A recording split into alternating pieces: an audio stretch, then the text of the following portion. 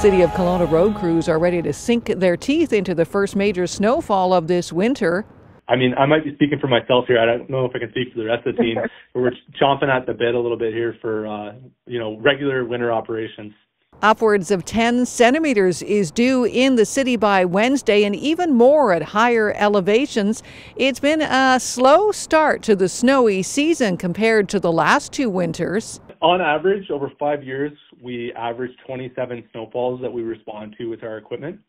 If you looked at so far this winter response, so that'd be the 23-24 winter, it's only been 3 snowfalls, which is incredibly low.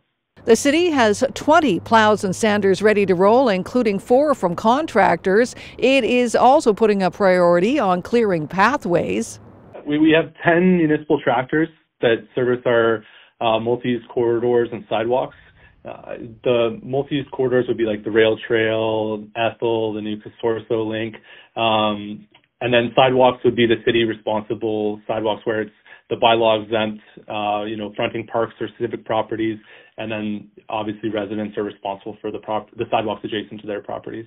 Thanks to the mild start to the winter, only a portion of the 2023 snow removal budget was used by the end of December, allowing the department to return about $800,000 to reserves. The 2024 budget is set at just under $3 million. For Castanet News in Kelowna, I'm Cindy White.